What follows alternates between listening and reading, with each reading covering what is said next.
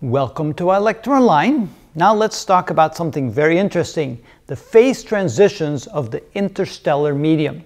So what does that mean? Well, it turns out that yes, we now realize that stars are currently being formed from the nebulas that exist throughout the galaxy, just like it's happening in every galaxy in the universe that contains that interstellar matter.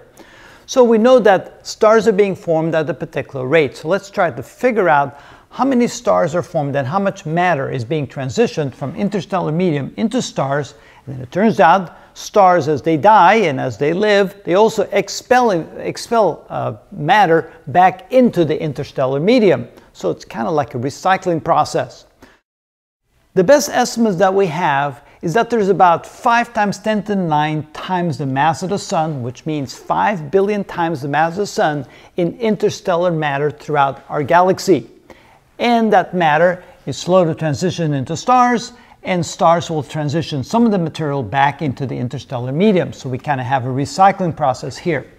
Our best estimate is that about 3 to 10 times the mass of the sun, on average, is converted from the interstellar matter back into stars. So, well, of course, we don't make a star every year. The process takes millions of years, typically about 10 million years. But then you can say that in a 10 million year period, we have 30 to 100 million stars being formed in that period of time. And that's then grabbed out of the interstellar matter and transitioned into stars in the process that we just showed you in the previous videos. But stars will put out what we call solar wind particles. Stars will, when they die, turn into planetary nebulas. Stars, the very massive stars, will turn into supernovas, and in some cases they also will expel material when they nova. So there are various ways in which stars will eject material back into the interstellar medium, which then mixes with the existing interstellar medium, and that can be used again to build stars. So it turns out that roughly about 1 times the mass of the sun is injected back into the interstellar medium from stars, primarily when the stars die.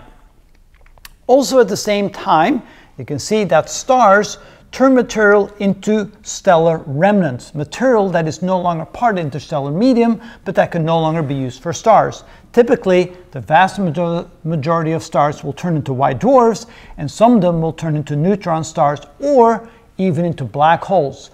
Or they may be picked up by supermassive black holes as they get too close to those and become part of the supermassive black holes. The amount of material that turns into black holes is at this point not known, and typically a fairly small amount. But about 1 to 3 times the mass of the sun on average per year is turned into white dwarfs and neutron stars, never to be able to be used again to make new stars. And then there's an interaction between the region beyond the galaxy and the galaxy itself. It turns out that we can estimate there's about an equivalent of 1 times the mass of the sun that falls into the galaxy from surrounding areas. And then we realize there's probably material going back outside of our galaxy called galaxy wind or galactic wind, but we really don't know how much of that material goes out. There's probably way more material falling into our galaxy than there's flowing out of our galaxy. And of course, that material can then also be used to form stars as it becomes part of the interstellar medium. So you can see there's a lot going on. It's almost like a complete recycling process. Stars are being formed, material is turned back into material that can make stars, but eventually less material goes in, more material comes out, and star formation will slow down in the years and the billions of years to come. But it's interesting to see that there's a continual process of material going back and forth between the interstellar medium and stars, the extragalactic material, and then eventually also into white dwarfs, neutron stars, and black holes. And that is how it works.